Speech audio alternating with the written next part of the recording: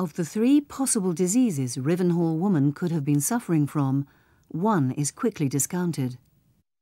Rivenhall is in northern Europe, relatively cool, so it's very unlikely to be a tropical form such as yours. You could argue that it's less likely also to be the Begel or endemic syphilis form, because people would have been fairly well covered up for most of the year, unlike the case that you might find in hotter, more arid parts of the world.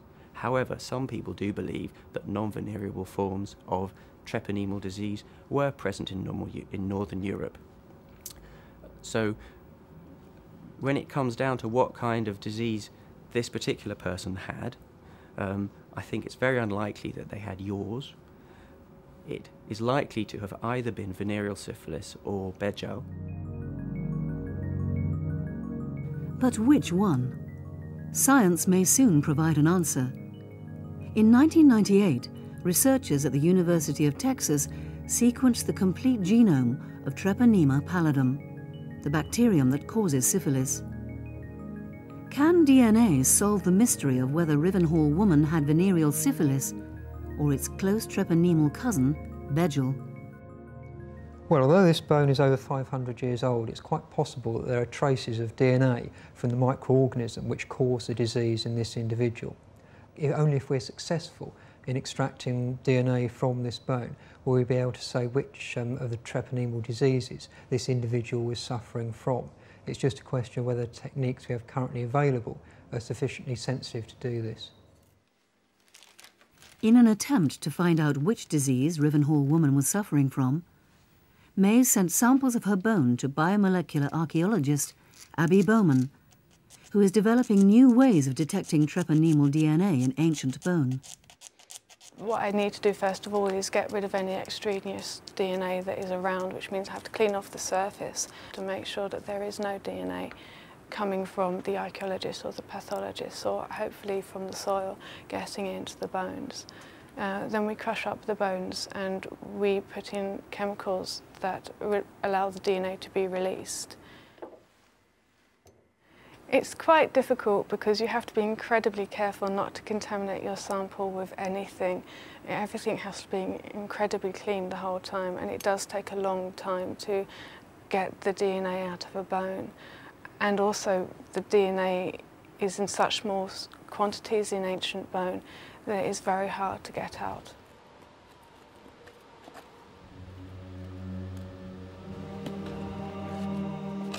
So that she can rule out the possibility of DNA contamination, Bouwman needs to run a control sample of non-diseased bone from one of the other burials. Obtaining a sample means disinterring the rest of the remains, and that will give Ms his first opportunity to examine the other Rivenhall skeletons. Well, given that treponemal disease is an infectious disease, the fact that we've got it present in this one individual suggests that it may have been an endemic in the community. So it'd be quite interesting to go back and look at the other 200 or so skeletons that were excavated from the site to see whether we can find any more evidence of treponemal disease in that community. After the original excavation in the 1970s, all the remains, apart from those of Rivenhall woman, were sealed in a disused vault in the churchyard. Each skeleton numbered and packed into a separate plastic bag. It takes all day to work through the 200-odd skeletons. Ms gets his control sample, but no more cases of treponemal disease are turned up. Well, I had a look at each skeleton as it came up from the vault, and there were no other signs of treponemal disease amongst all the skeletons. And this is one of the skeletons which shows no sign of infectious disease, and it's the one that we're going to use for our control sample for the DNA analysis. Well, it would have been nice to have another case, but I wasn't really that surprised because syphilis very rarely shows on the bones. So although it's a transmissible disease, obviously, so if it was present in one individual in a community, you might expect others to have it as well. It didn't surprise that we didn't find any additional cases.